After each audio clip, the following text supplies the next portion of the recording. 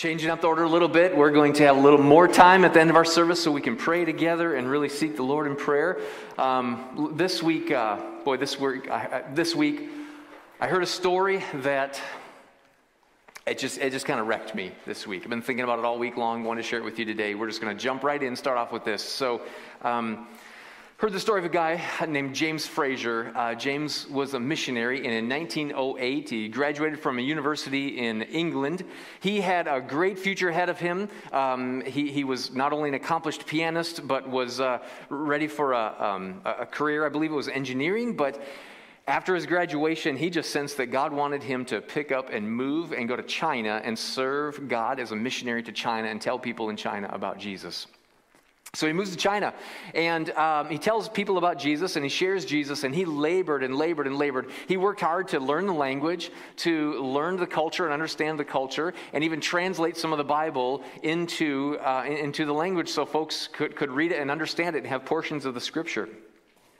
He worked for 6 years, and nobody turned their lives over to Christ. He was discouraged. He was frustrated. But then finally, people started coming to Christ and giving their lives to Christ. And then in this one particular episode, he was serving in the Lisu area, which is several hundred miles west of Wuhan, in the foothills of the Himalayas. And so he had several small villages, and in these villages there were a few converts and a few Christ followers in each of the villages, and he would go from village to village teaching and preaching and discipling those who had given their lives to Christ and telling other people about Jesus. Well, when the winter months came, these villages are situated in the foothills of the Himalayas, and winter would come, the snow would fall, and it would really block his access to the villages in the highlands. And he would get frustrated over this, and James was known to kind of complain about it and get frustrated and just kind of complain that, God, why? You even kind of get frustrated with God, right? Like, God, why didn't you stop the snow? God, why didn't you keep the path open? We've got all these brand new followers of Jesus, and they're young in their faith, and they want to know more about you, and I can't go there and teach them, preach, and disciple them. And he felt a challenge from God. And he kind of just realized, okay, this is God's problem. God could have stopped it, but he didn't, so God's going to have to solve this problem. So he kind of thought through, and he realized it would take him 3 to 5 days to travel to the villages. A couple of days to get there, 1 day to preach and teach and hold services, a couple of days to travel home. And so he thought, since I cannot travel to the highland villages who are up in higher elevations, I'm going to take those 3 to 5 days and just pray. Pray for those villages, pray for those Christ followers in those villages, and pray like crazy since I can't go visit them. And so he took his 3 to 5 days when he would normally go preach and teach, and he prayed and he prayed and he prayed. He prayed for each of the villages. Well, you can imagine when springtime came that he was eager to find out the kind of the condition and how they were doing and whether or not they had stayed faithful and had grown maybe, or if they had just all kind of turned back because they were so young in their faith. And so the snow melted, and he got there as quickly as he can, and here's what he discovered. That these young followers of Jesus who were young in their faith, during the winter months, even though they were isolated from their teacher and discipler, that they had been reading their Bibles and praying just like he had taught them, and that they were being discipled, and he discovered that the followers of Jesus in the highlands had not only grown in their faith, they had not only not walked back, that they had grown in their faith, but they had grown more in their faith than the villagers in the lowlands where he had been discipling and teaching them all winter long. I read this, I heard it on a podcast, and I read the article that they referenced, and this pastor who'd kind of shared this story pastors a church in London, and he called it the coronavirus experiment. And he said, in these days where maybe we can't see each other, we can't meet each other, and this article was written, of course, months and months ago when restrictions were even more, and we were, even more distanced. And he was saying, in these days when we can't be as close together, meeting as often exactly as we would like, maybe this is time for us to realize that while we would like to meet together, that God is not hindered by distance, and that there is work to be done in prayer. Here's what Fraser said. He said, if I were to think after the manner of men, in other words, if I were to have just a purely human mindset in all this, I would be anxious about my Lisu converts. afraid for their falling back into demon worship. But God is enabling me to cast all my care upon him. I'm not anxious and I'm not nervous. In that moment, he said, you see what he says here? I could have experienced great anxiety and fear of what could have happened, but I didn't. What's more is that, Fraser died possibly not knowing the full extent of his ministry and the full long-term results of his little experiment. See, while he served in China in the early half of the 1900s, in the last half of the 1900s, China experienced a massive revival, people turning to Christ. In fact, China, the country of China, probably is the pocket of strongest Christianity. We just don't know it because in so many places the church is so persecuted, and so it's so much underground. But there was this massive revival of people turning to Christ, even amid government opposition. And researchers who kind of see the spread of the gospel of Jesus in China have traced it back to those Highlander Christians who in the foothills of the Himalayas in their winter seasons of spiritual growth. So we're talking about prayer. And for me, I shared a little bit last week that prayer is hard for me. And part of the reason it's hard is because I'm a doer, I'm a thinker, and I'm a strategist. I want to get busy, get to work, not waste any time, and with the most strategic possible, the most strategic options as possible, and do it the best ways. I'm just ready to jump in there and go. And sometimes God says, just stop and pray. Interesting that he said that he would have let anxiety ruin him, but he found a deep trust in the power of God through prayer. So last weekend we launched 40 days. And what I did is I challenged all of us as a church to pray today. I challenged all of us to pray for 5 minutes every day through the presidential elections, knowing that kind of times are crucial and critical, and that part of the challenge for us and what we're kind of feeling and sensing these days is that it is time for us to get busy praying and seeking the Lord in desperate, heartfelt, fervent prayer. Many of you took the challenge. In fact, we've got about 200 people or so who said, I'll do it. I will commit myself for the next 40 days to pray for 5 minutes every day, or however long the Lord leads me to pray, if it's even longer than that, and I am going to pray. By the way, it is not too late for you to let us know if you are praying, or if you're just joining us for the first time today, and through the course of today, maybe God puts it on your heart that, 7 days have already gone, but that's all right. We've got about 30 days now until the presidential election, and I will pray. I'm going to pray for what God can do. Here's the best way to know that to let us know that you will pray with us today is just send a quick text message. That's how we're communicating these days. Number is there on the screen, 360-552-7794, and in there just say, I will pray today. And to everybody who commits to it, we're sending out a couple of times a week some encouraging Bible verses, reminders to pray. And tell you what, I'd love to hear about how your prayer life has been affected this week. Maybe even this week, after 7 days, you realized, man, something's going on in my own heart. Tell us about it. You could even, right now send us a text message to that number and just tell us what's happening in your own life this week and some good news that might encourage others on the journey as well. We are praying, we're praying, we're praying. And today, the question we're going to ask is this. This is the big question for today. Does prayer really make a difference? Or shouldn't I be doing something? Should we really just sit back and pray? Or shouldn't we be doing something? Well, here's how I want us to kind of maybe we'll think about this today and approach this.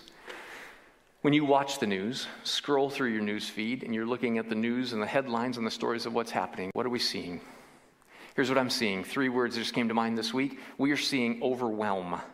People absolutely overwhelmed by bad news and bad events and bad things that are happening. And when you're overwhelmed, you just don't have the capacity or the energy to handle what is happening, and you just so overwhelmed. I'm seeing anxiety. Just in another conversation earlier this week, saying I'm just looking at all the news that's happening. It's bringing up so much anxiety of what might happen and what is happening and all the kind of consequences for that. Overwhelm, anxiety, and anger. I'm just angry by what I'm seeing. A lot of you shared with me in the last couple weeks. You're just angry. And you think about that. When we're feeling overwhelmed, what are going to be the results of that? When you're feeling overwhelmed, it's easy to just feel paralyzed. I don't know what to do because I feel so unable to do anything. So I'm feeling overwhelmed, therefore paralyzed. And I've got this anxiety and I don't know what to do, but what I'm finding myself doing is arguing with the people around me. And when you've got overwhelm, anxiety, and anger, you see yourselves fighting with the people around you. Does that kind of sum up what we are seeing, experiencing, and hearing around us? Overwhelm, anxiety, and anger leading to being paralyzed, arguing, and fighting. That's what's all over the news, isn't it? Keep that in mind.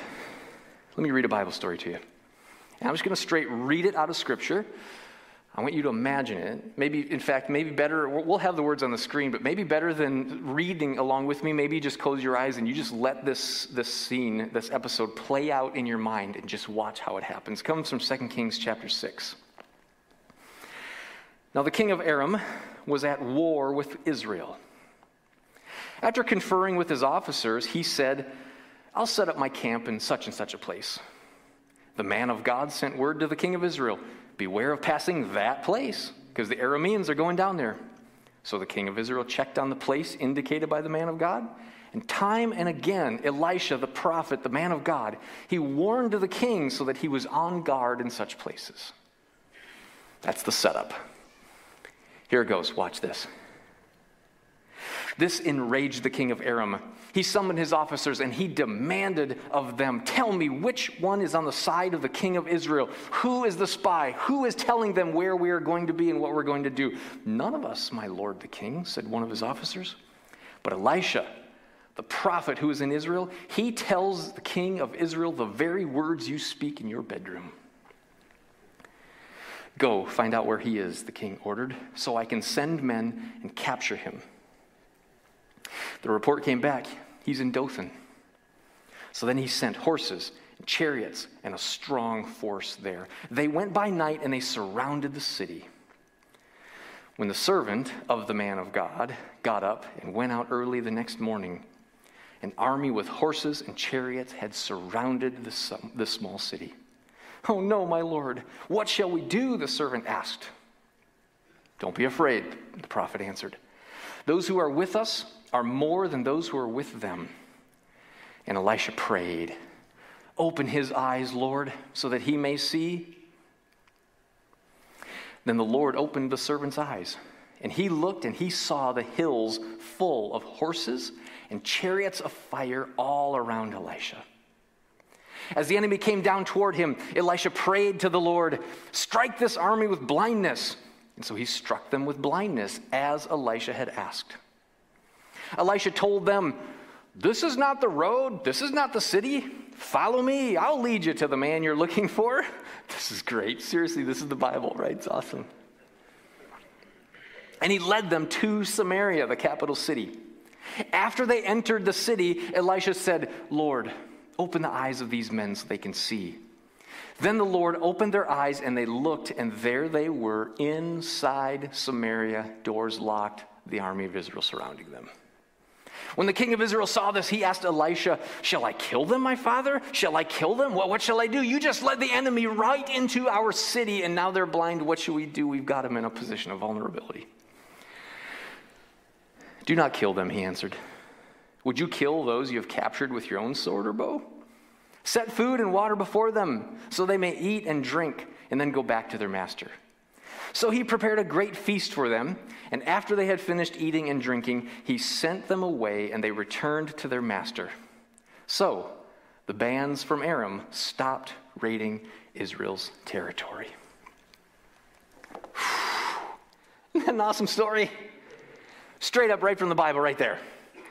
Blindness, pray, leads the enemy right into the city. And then there's not even like the wholesale slaughter that often really bothers us about the Bible. You know, Elisha's like, no, just like let God do his thing. Feed them, give them their food, send them home, blessed, somewhat embarrassed and shamed, realizing that they are totally on the wrong side. They don't ever want to be caught like this again. It's going to be fine. And they ended up leaving them alone, maybe for decades, a long time. But look at the story here, okay? See here, Elisha, though he is surrounded by a powerful army in the small little city, he's not overwhelmed. He's not filled with anxiety. He's not filled with anger. Why? Look at verse 17. When his assistant says, what are we going to do? There's so many of them. look at it's verse 17 here. In fact, tell you what, I want you to read this with me. If you can see this and read this, come on, read it out loud with me. And Elisha prayed, "Open his eyes, Lord, so that he may see." Then the Lord opened the servant's eyes, and he looked and saw the hills full of horses and chariots of fire all around Elisha. God, open his eyes.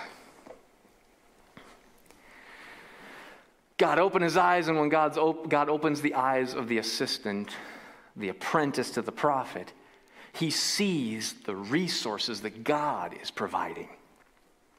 God opened his eyes, and he saw the resources of God, and when he saw the incredible resources of God that far outnumbered the army of the Arameans, Elisha's servant, he walked away that day with a newfound confidence in God. Why? Because he saw God's unlimited resources that won the battle that day. Now, this is a little bit tough for us to imagine. And if you're brand new to faith, or you're just checking out faith, or somebody dragged you to church today and you're not sure of this whole business, you look at this and you're like, that doesn't make any sense at all. And I agree. In our modern scientific worldview, this doesn't really make any sense. In our world in which everything has a scientific explanation, like we don't really believe that when it rains, it's because God is crying and it's tears from heaven. We have theories about like dew points and humidity and water and all that kind of stuff, and we can explain why it rains. So in our scientific worldview, this doesn't really make sense. I mean, they probably could not have gotten some scientists and gotten like metal detectors, sent them up on the hills to sense the presence of metal on the chariots.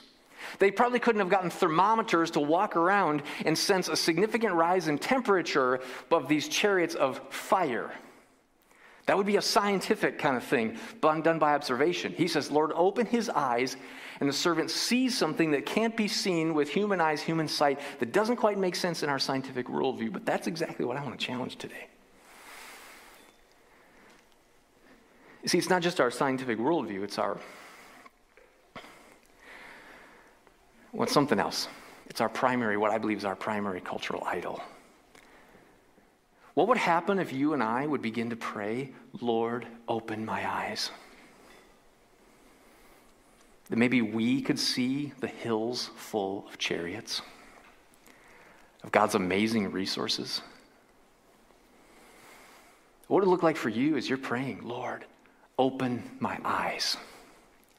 Because I want to see your unseen spiritual resources that are so much more than anything I could generate or collect. But I believe one of the reasons we don't even pray that prayer is because, let's be honest here, our primary cultural idol is self-sufficiency. Oh, we call it personal responsibility because that sounds a lot better, but let's be honest. Personal responsibility is good and it's a good thing. But for many of us in our culture, especially with our scientific worldview that has for the most part kind of pushed God out of the question, you can believe in him and have religion and all right, but like daily life, you need to be personally responsible.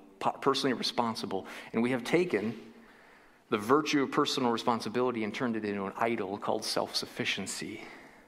I mean, think about it. When you get sick, the first place you run to is not a place of prayer. You run to the doctor. And I am so glad for doctors and medical knowledge and a really strong healthcare system. I'm so thankful for it.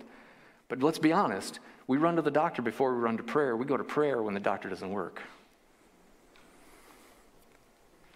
You work hard, and you will go to a job you hate because it is a stable job that provides a stable income for your family because you believe in providing for your family and being responsible, and that's good. You should do that.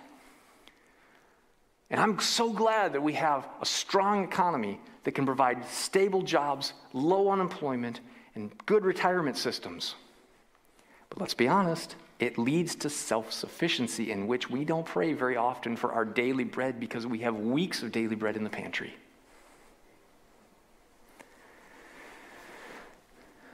Healthcare, strong economy, all these things, they're not bad things. But you put them all together, let's be honest. Most of us, if we don't bow at the altar of self-sufficiency, every one of us is tempted on a regular basis. And maybe we don't see the hills full of chariots because we don't really need them. We're taking care of things on our own, and because we don't need them, we can't see them.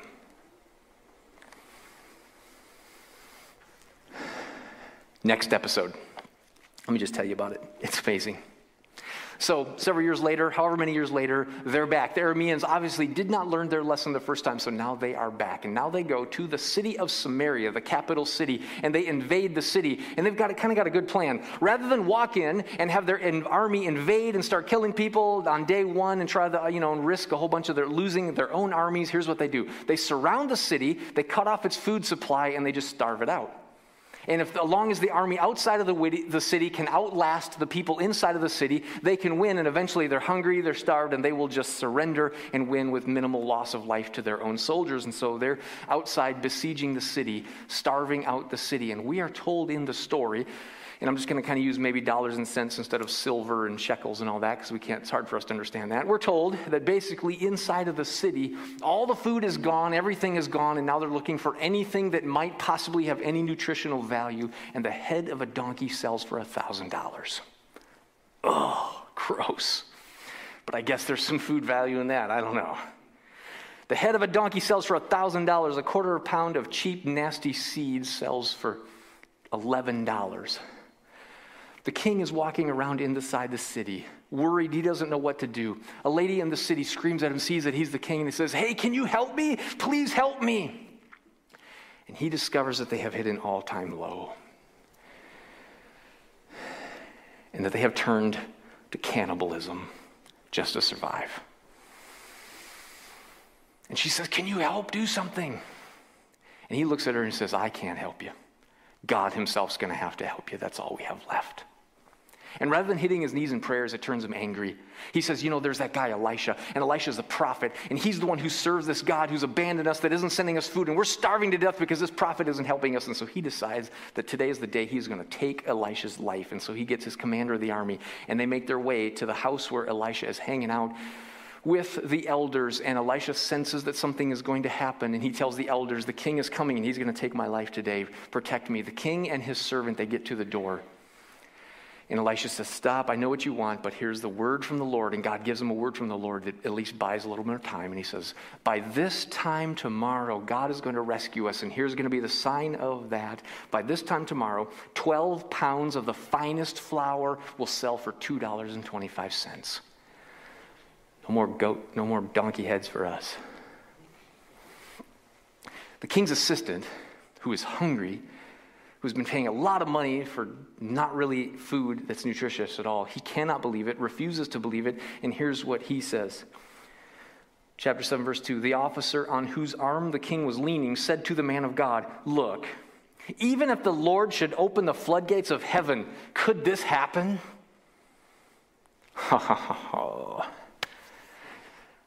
In other words, does God himself really have the resources to give us some food so that 10 pounds of the finest flour would sell for just a couple of dollars? Really, could God himself even pull that off? And Elisha turns to him and says, "You'll see. But you yourself won't eat any of it, but you will see." Overnight, there's a group of lepers who are sleeping by the city. They technically have to be outside of the city because they are outcasts and not allowed to come into the city. So they are hanging as close to the city gate as possible. That night, they are so hungry that they are like, what's the worst that could happen is they're going to kill us. We're going to die anyways. So let's go out to the Arameans. Let's surrender to them. And maybe they won't kill us. Maybe they'll give us a little bit to eat. So these lepers, they walk into the camp of the army that has surrounded the city, and they discover that there is no one there. And they walk through and they start eating anything they want. They start taking anything they want. They find a bunch of gold and silver and they start plundering and taking all the stuff that's just kind of right there. They hide some of it for themselves, and then they come to their senses and they're like, "You know what? We should probably tell the king inside the city, at least to save our own necks." And so they go up to the city gates and they find the gatekeepers and they say, "Hey, there's nobody out here. The whole camp, the army, everybody is gone." Word gets back to the king, and the king says, "I think it might be a trap."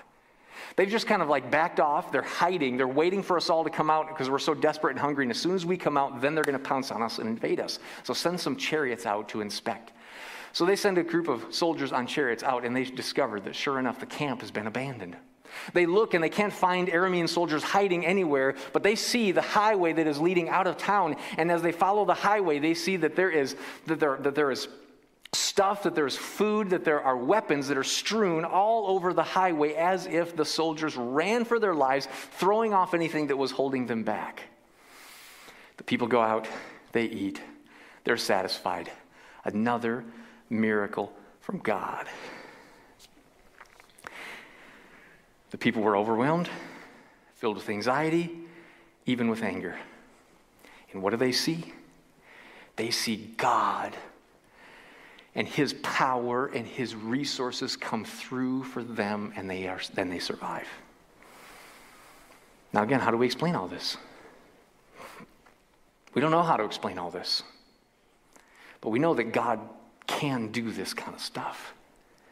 In fact, maybe what you could do this week in some of our suggested Bible readings with our discussion questions that you could download from the website, I want you to read chapter 6 and chapter 7 again and look at some of these stories, and maybe you'll read the chapters before and after and see all that God does that is completely unexplainable with our kind of scientific, rational worldview.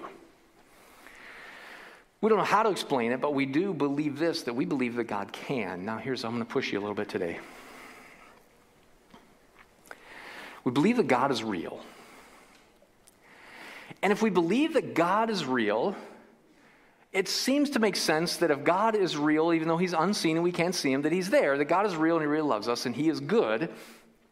It's not too much of a stretch of the imagination to think that if God is real, that he also could have some angels or some spirits who are his messengers who help him out and do his work in the world, that it's reasonable to believe, it's just not too much of a stretch to believe that there are these good spirits, good angels, right? Well, a lot of people believe in God, believe in angels. Now, we believe that God is good, and that he's good all the time, and that everything God does is good, and yet there is evil in the world, and so there's got to be some source, there's got to be it's not hard for us to imagine that evil is real, and God is not evil, doesn't have anything to do with evil. And so, if God is real, and if God has angels, it's really not too much of a stretch of the imagination to believe that there is this spiritual force for evil. We call him the devil, Satan. And if we can believe that God exists and he's good and he has good angels, messengers, that evil is real and that there's kind of the leader of evil in the universe who is also unseen and his name is the devil, that it's not too much of a stretch to believe that he also might have angels, messengers on his side who are working for evil. And even though we can't see this or experience it with our senses, it's not too much of a stretch to believe that it is all real if we can believe in God and his angels. We just don't want to. It's just uncomfortable to think of like evil and evil beings and evil spirits and demons. It's just weird and uncomfortable, and we don't understand it. Therefore, we just kind of like to ignore it. But we can think through, it makes sense. It helps these stories make sense if we were to believe something like that. You know what else it helps to make sense? Of the news that we see. We look back and we see, why couldn't these countries just drop their borders, get along, and choose to cooperate instead of killing each other over constantly moving borders every year? There's some unseen spiritual force that is driving them to disagree, that is driving them to pride and anger and selfishness, that is causing them to war against each other, even though it doesn't make any sense at all. There is some force for evil, and it is winning sometimes whether we like it or not. There is a spiritual enemy that is causing us to believe lies that cause us then to hate each other, even to fight each other and to kill each other. So we get to the New Testament, the Apostle Paul, he kind of affirms this, and I really like how he puts this. It's kind of a classic passage here. Here's what we find in Ephesians chapter 6. He gets to the end of this letter, and he says, finally, be strong in the Lord. Be strong in his mighty power. Now, we like that, don't we?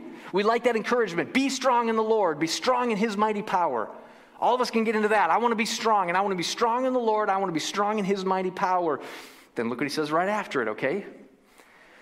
Put on the full armor of God so that you can take your stand against the devil's schemes. Now we got to talk about some of this weird stuff like the devil and demons and all that. But look what he says. For our struggle is not against flesh and blood, but against the Our struggle is not against flesh and blood, but against the rulers, against the authorities, and against the powers of this dark world, and against the spiritual forces of evil in the heavenly realms. So that when you and I read the news, we read all these bad stories of all this bad stuff going around, and every news story wants to identify the villain who is responsible and who is the source and the agent of all this bad stuff. The Apostle Paul comes to us and he says, remember, if God and his angels exist and we can't see them, there's a devil and his angels, and we don't like this. It makes us feel really uncomfortable. But the enemy, the real villain, the real perpetrator behind all of this, is there an unseen spiritual force working against God and righteousness and goodness. Therefore, our struggle is not against flesh and blood, not against people. The real enemy, he doesn't have a face. She doesn't have a face. And if there's a real spiritual enemy, then we are somehow in a battle between good and evil. And if there's a real spiritual enemy, if we are somehow in a battle between good and evil, then this battle is going to be won through God's power, not through our own intelligence, might, or power. And what I want you to consider today is that battle is fought and won on our knees. We are tempted to think that the battle for truth is won in arguments, debates, and teaching. I'd like you to consider that the battle for truth is won on our knees by the power of God. We like to think that the battle for love and compassion is won through compassion in relationships and showing love. And while that's important, really the battle for love and compassion is won on our knees. We like to think, and it's easier to think, and we're tempted to think, that the battle for political justice and political righteousness is won at the ballot box. But I'd like you to consider that the battle for political justice and righteousness in a nation is won on our knees. We like to think that the battle for cultural influence and the battle for our culture is won through becoming a cultural influencer. And I'd like you to consider that the battle for our culture is won first and foremost on your knees. Think about this. If the battle is won on your knees, then after you have won the battle on your knees, then you can get up and go in the confidence of God because you have seen the chariots on the hills. And you can go in the confidence of God and do whatever he tells you to do with confidence. And when he tells you to go vote and who to vote for, you go vote and you vote for that person. When he tells you to engage our culture, you engage our culture with whatever he gives you and tells you to do. When he tells you to shut your mouth, not share that meme on Facebook, you shut your mouth and don't share that meme on Facebook because you've already won the battle on your knees. And when he says speak up and debate, you speak up and debate with love and kindness because you're only doing what the Lord has told you to do because you already won the battle on your knees.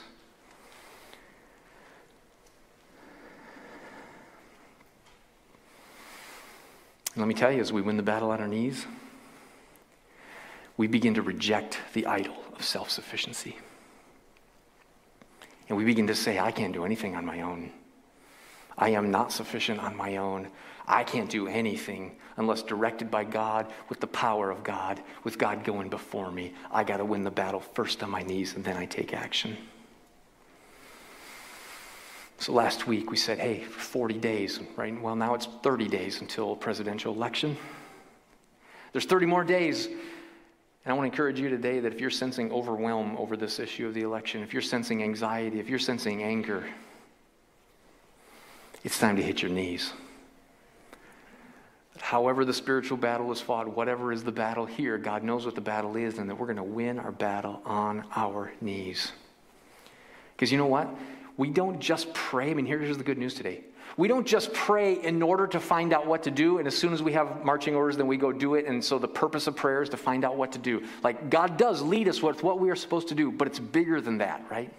Because what you'll do then, as soon as you know what to do, you'll just stop praying and go do it on your own strength and power. But here's the good news today. And here's what I want you to get today. Here's what I want you to walk away with today. This is a challenge to all of our modern scientific worldview kind of thinking. Here's the good news. When you and I pray with passion and fervency, you are making a difference when you pray, as you pray, and because you pray. That change is happening in the universe as we pray. Think about that. We think nothing changes until we get to action and say something and do something. God says change is happening in the universe when and because we pray. And if you want to see real change, you hit your knees and pray with passion and fervency. Because sometimes when you pray with passion, sometimes your own eyes are opened and you see for the first time the chariots on the hills. And you're changed. Sometimes as you pray, the people around you, their eyes are opened like the servant. And they see the chariots full of hills. And they're changed. Sometimes as you pray, believe it or not, because you pray, the ears of your enemies who have a face, their ears are opened and they begin to hear the truth of God over the untruth of the devil. They begin to hear, maybe for the first time in their lives, the wisdom of God over the foolishness of the other voices that they are hearing. And their ears are opened for truth because you prayed. And sometimes, believe it or not, because you are prayed, some people are mysteriously convinced to vote for the person they were not going to vote for. And that the outcomes of national elections have been changed because God's people won the battle on their knees more than mailers, announcements, and advertisements. If God can do it with soldiers and chariots in the hills for the ancient people of Israel, He can do it for any other country in any other time, including our nation, including now.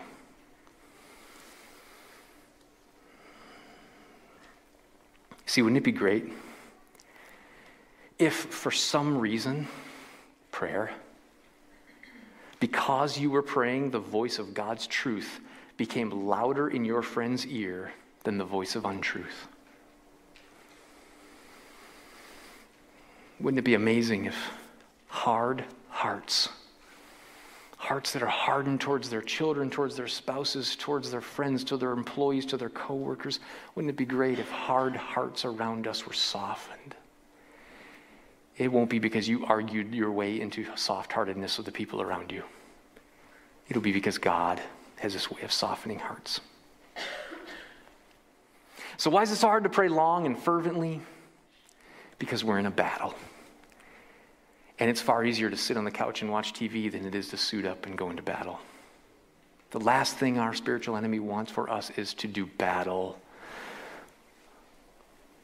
on our knees and to pray, in which for some reason when we pray, God moves.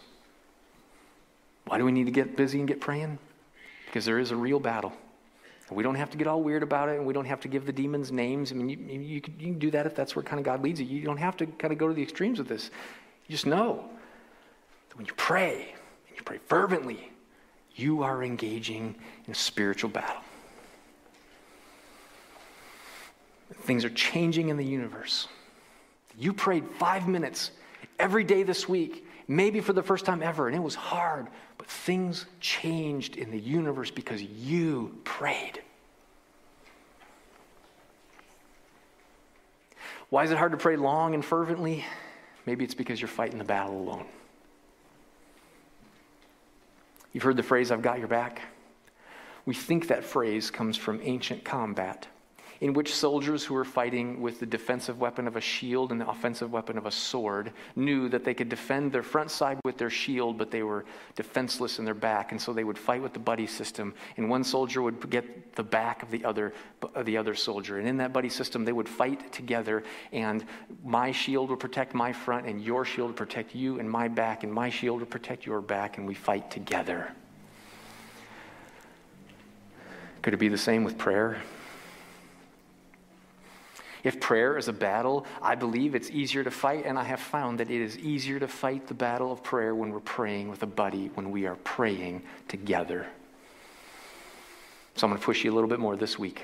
This week, not only are we going to continue to pray today, every day for 5 minutes, but I'm going to encourage you to pray with somebody. I'm going to encourage you to pray together this week. And maybe you and your spouse, I heard the story of it this week, families praying together, spouses praying their 5 minutes a day together. Literally, I got your back in life and in prayer. So here's the other thing we've done today. Today, when you came in, you got this little card here. And we have talked to some of our folks. I said last week that over the last several months, God has been raising up people with hearts of prayer.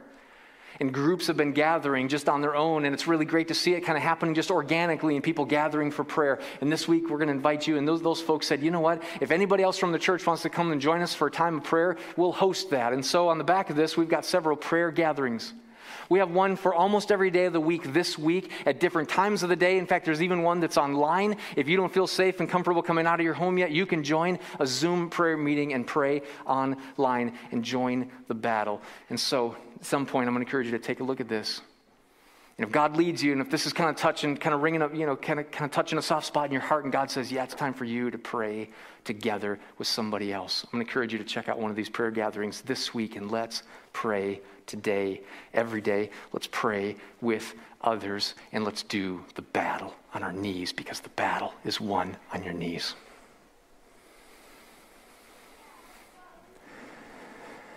What do you think? Ready for battle? I'm going to invite the worship team, come on back. We have plenty of time, so we're going to pray. And I'm going to invite you today to not just pray, but invite you to do battle. And so I don't know what that looks like for you, but one of the things that we do that's good to do when we pray is to use our imagination, okay? So what we're going to do, let's stand together if you feel comfortable doing that. As the band leads and they're going to sing a song, they're singing a powerful worship song that says, Lord, you are the way maker. You are the miracle worker. You are the one who works in our behalf. You are the God of power, okay? We're going to pray today. We're going to pray together. And I'm going to encourage you to pray. Maybe you found that these prayer altars here are a great place to pray and to gather and to pray. And so, earlier this morning, I said, if we're going to talk about this, I really need some, support and some prayer. And 3 of these guys, they joined me at 7:30 this morning before the band started. And we just gathered and we kneeled and we prayed together. And it was a wonderful time of prayer, right, Toby? Good time, man. Hey, these guys are going to lead us. You can sing, but way more than singing, I want you to pray. Maybe you just sit at your seat. Maybe you come pray here. Maybe you kneel at your seat. But here's what I want you to do. Bow your heads with me. I want you to imagine yourself suiting up for battle.